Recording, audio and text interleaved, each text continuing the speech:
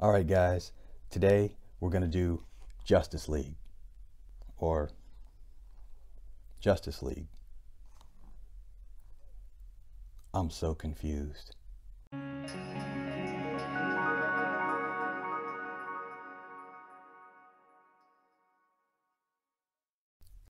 Hey everybody, welcome to another edition of Rewind, Relive, and Review.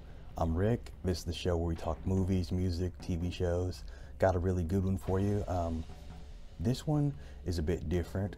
We're doing Zack Snyder's Justice League. This is the 4-hour cut from the original director. Now that's not to be confused with Justice League, which came out in 2017. What we're gonna do, we're mainly talking about this one, but we're gonna focus on some of the similarities and differences with this one and kind of dissect it, and I'm going to tell you which one I think is the best and which one should be the definitive one. You probably already know if you know me, but we'll go through it anyway. Let's get started. All right, we are talking about Zack Snyder's Justice League, the version that came out in 2021, not the 2017 version, which was started by Snyder, but after an unceremonious ending with Warner Brothers, they replaced him with Joss Whedon. Now, this version is often referred to as the Snyder Cut, and it's pieced together from his original vision of things that he shot in 2017 and then reshoots that came around in 2021. He did not use any of the shots that Joss Whedon did for his version. And this film is part of the often referred to Snyderverse, which would be Man of Steel and Batman vs. Superman: Dawn of Justice. So you can already see how this one has several advantages. Alright, so this movie stars Ben Affleck as Batman, Henry Cavill as Superman, Gal Gadot as Wonder Woman, Ray Fisher as Cyborg, Jason Momoa as Aquaman, and Ezra Miller as The Flash. A lot of people did not care for the 2017 version. They wanted something that was more faithful to what Snyder's vision was. They and members of the cast and crew nicknamed the Snyder Cut. Warner Brothers decided to go ahead and give him the opportunity in February 2020. In May, Snyder announced that the original cut would be released as Zack Snyder's Justice League via the streaming service HBO Max. It did cost around $70 million to complete the visual effects, score, and editing with the new material that was filmed in October of 2020. Basic premise was the same as the 2017 cut, with Steppenwolf looking for the mother boxes in order to take over the planet for his master Darkseid.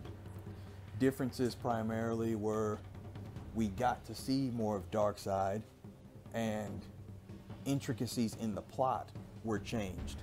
Now, I won't go into most of it because I don't want to spoil it for people that haven't seen it.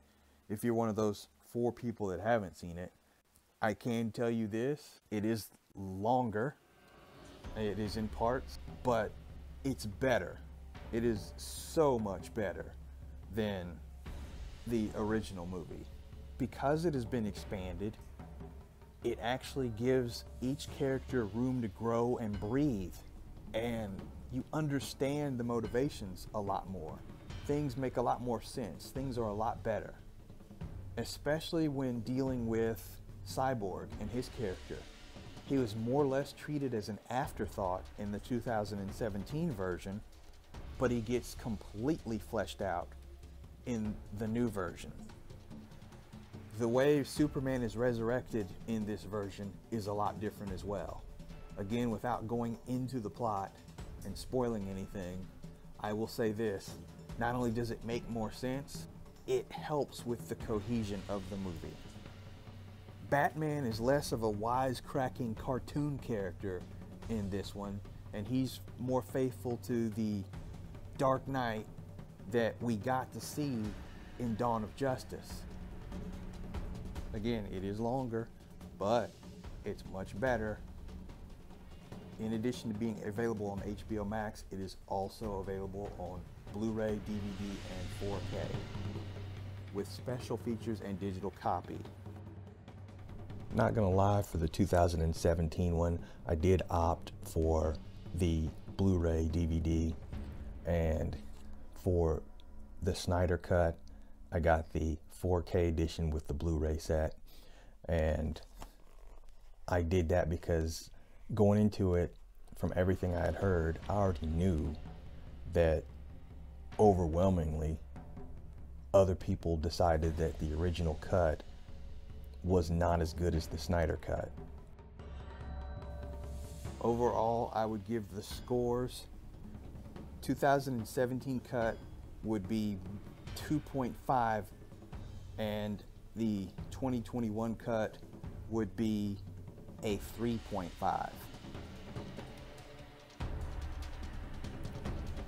If you haven't already, make sure you pick up a copy. Now understand that Snyder is the originator, so when I say original cut, even though I'm referring to Joss Whedon's version, Zack Snyder had shot most of this movie himself before departing, and when he came back to do reshoots and add-ons for his definitive cut, that's the reason why I call the 2017 one the original. This one I'm going to call the definitive cut though. Okay, so that's it. That's Justice League and the Snyder Cut.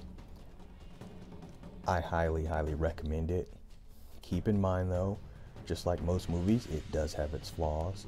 It clocks in at 4 hours, and because of that, you have to be able to devote some time. If you're not one of those people that can do a little bit here and a little bit there, you want to go through the entire movie, be ready to spend half a work day watching this movie.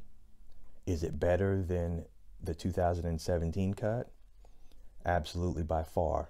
It's more cohesive when you put it next to Man of Steel or Batman vs. Superman Dawn of Justice. This makes the entire trilogy make more sense. And although we can hope that we'll get a sequel and see where he was going to take it based on the last few scenes in the movie, because of the rift with Warner Brothers and the way they've done their movies as of late, it's going to be highly unlikely, and that's a shame. All right, that's all the time I've got for today. Please make sure that you like, share, and subscribe. I really appreciate everybody who watches and leaves comments. It's going to help me grow and get better. And if you have anything that you want me to review, whether it be a movie, TV show, or any kind of music, let me know. I'm always glad to explore new things. Thank you guys so much. Stay positive, stay blessed, and I'll see you soon.